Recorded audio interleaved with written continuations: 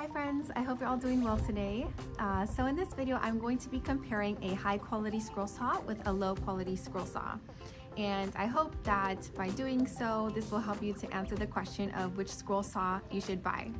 So I'm sure you're here maybe because you have an interest in maybe starting to learn how to scroll and you just don't know where to start, you don't know what scroll saw to buy. So I hope through comparing these two different quality scroll saws, you'll be able to have a better idea of which one you want to get.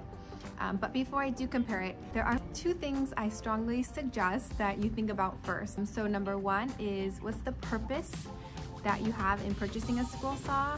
And number two is, what is your budget, or how much are you willing to spend? So for number one, if you just want to purchase one just to do for fun and to just pull it out whenever you want to do a fun project and your budget is low, then maybe a lower quality scroll saw is best for you. Some examples of a low quality scroll saw would be like the Wen, the Ryobi, Central Machinery. There's more.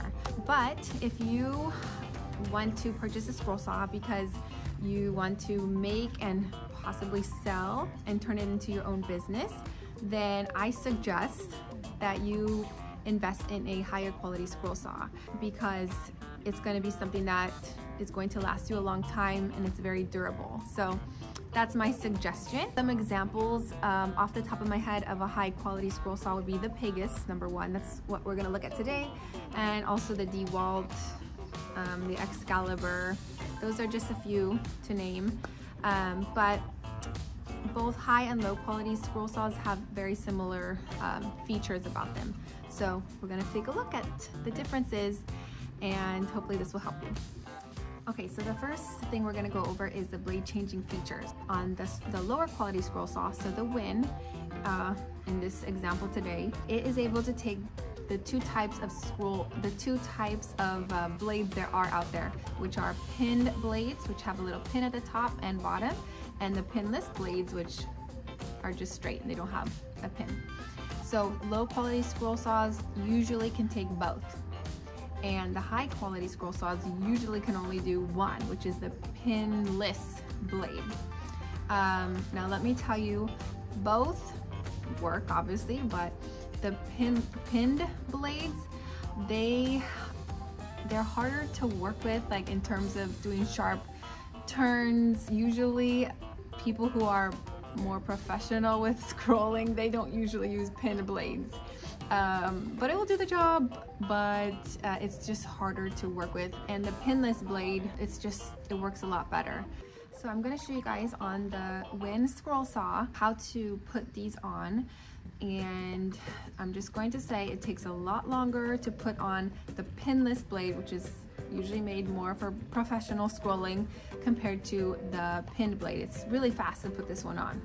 All right, so you like my decorated Wen scroll saw with spots all over? So I'm gonna show you guys how to put the pinned blade on first. And I'm just gonna go as quick as I can. The purpose of this is just to show you guys the difference in how long it takes to put both on. I'm going to do a separate tutorial in more detail of how to put the blades on. First, you're gonna remove this, as I did. With the pinned blade, you're going to attach it on the bottom, push this down, attach it on the top. So in the back, you tighten the blade. And it's done. That was quick. Now, if you want to put a pinless blade, that takes a little bit longer, but I'm gonna show you how real quick. I already have it attached, but I'm actually going to show you how to take it off and put it on, okay?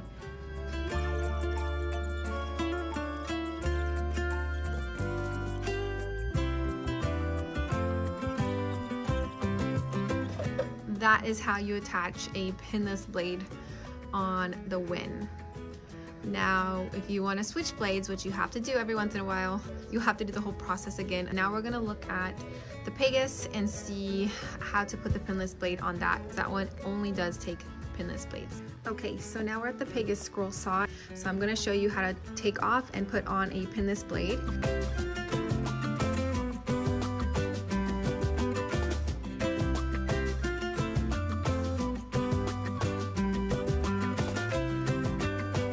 and that's it.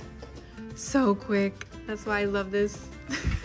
So another difference between the Wen and the Pegas scroll saw is the throat depthness. So I'm going to turn you right there. The throat depthness is basically the space between the blade and the end of the neck over here. So for the Wen, this has a throat depthness of 16 inches, and for the Pegas has a throat depthness of 21 inches.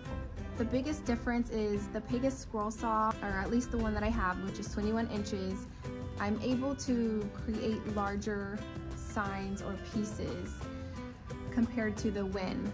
However, it's not impossible to create large pieces on a scroll saw that has a depthness of 16 inches. It's not impossible, but it's just a little bit more difficult. So I'm going to use this as an example. If I wanted to cut a name, this from here to here, and I went to my scroll saw, oh my gosh, sorry about the dogs. If I went to my scroll saw and I cut, it will eventually stop right here, right? So what about here? It makes it difficult. I'm going to have to turn it, and I could turn it and start cutting it from this side, but it just is a little bit more difficult with a shorter throat depthness if you plan to make large signs. So that's something else to consider.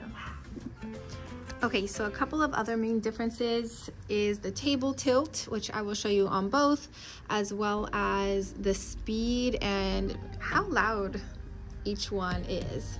So first, the table tilt. So you can see that the Wen will tilt up to 45 degrees on one side. The table itself tilts to the left 45 degrees. So I never use this feature, but maybe you might, and so that's something to consider. It will just go one side to the left up to 45 degrees. Okay, so for the Pegas, you are able to tilt the table 45 degrees one way and 45 degrees the other way. However, the table itself is not the one that is tilting, it's actually the neck.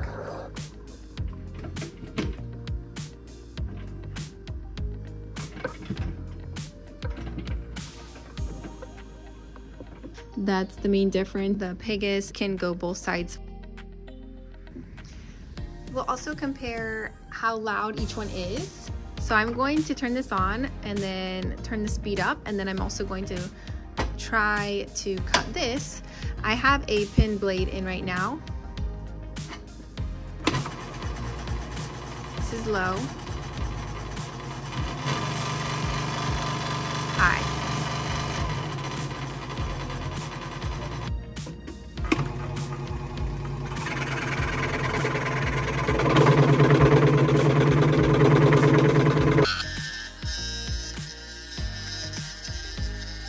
So we saw how loud it was. It is louder than the Pegas. This, by the way, is about maybe 3/4 of an inch thick, so I think it even cuts even more. But yeah, let's go take a look at the Pegas.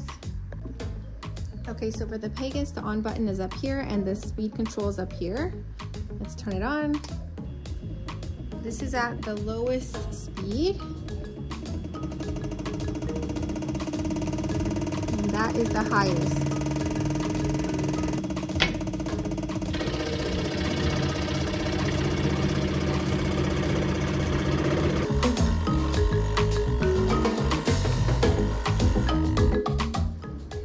Beautiful. It cuts so easily. I'll have a separate video on blades that I use, but this blade that I use right now was a pinless blade, and it is from Bearwood Company. These are awesome. But anyways, we heard the sound. Also, in regards to the thickness, I've cut up to, I think it was like 2 inches in hardwood on this thing. So this can cut very thick wood.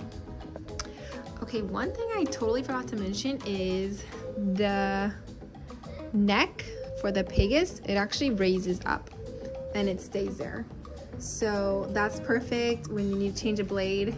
You're working right here. Once your blade is in on the bottom, you bring this down and tighten it. So that's another cool feature. So that is it. I covered at least the main differences from what I've experienced and also what I've learned. Now, we just use the Wen and the Pegas as an example, but generally lower and higher quality scroll saws have similar features. So it's just up to you to do your research and figure out what scroll saw works best for you.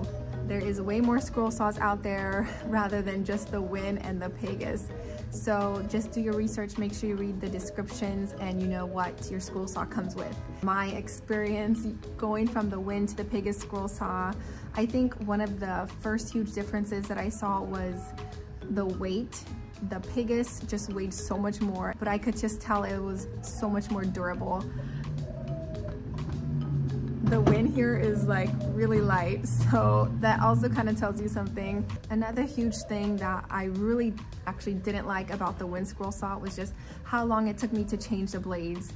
I use pinless blades, so with the Wen, like we learned, I would just always have to go back and forth changing the blades using these two attachments, and it just took so long and it just prolonged a lot of my projects. So when I got the Pegas, I was so happy with just how quick it was to change the blades. But I don't want to say that the Wen is a bad scroll saw. It works and you're able to still create. You really can. If you look at like the first half of my Instagram, most of those signs that I made were using the Wen scroll saw. So it's possible there's just, you know, certain things that you may have to deal with. But if you are considering and maybe buying the Pegas scroll saw, I do have a discount code and I will put it in the description, and might as well use that and save some money. I will also type the website of where you can purchase the Pegas scroll saw. Yeah, but I really hope that this video was helpful and that you have more of an idea of what you want to get now. Now it's just up to you to do your research, and I really hope that you find a scroll saw that is perfect for you. So thank you guys so much for watching. It really means a lot, and please like and subscribe to my channel, and I will see you next time.